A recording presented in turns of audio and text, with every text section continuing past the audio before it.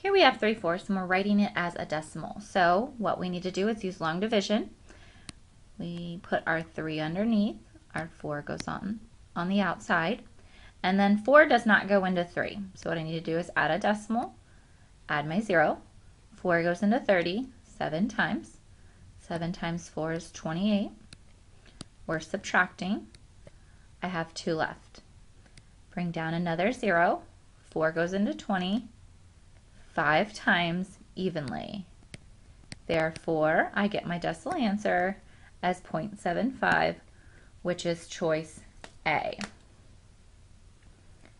Number 2 here, we are taking -5/6, and we're also converting this to a decimal. So we're going to use our long division. So we put the 5 on the inside, the 6 goes on the outside, and we know our answer is going to be negative because it's a -5/6.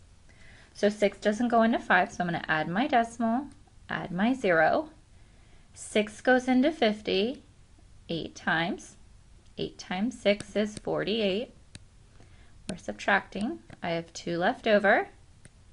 Add a 0. 6 goes into 20 3 times.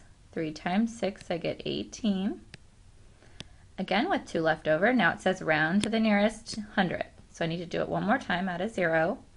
6 goes into 20 3 times. Again with 2 left over.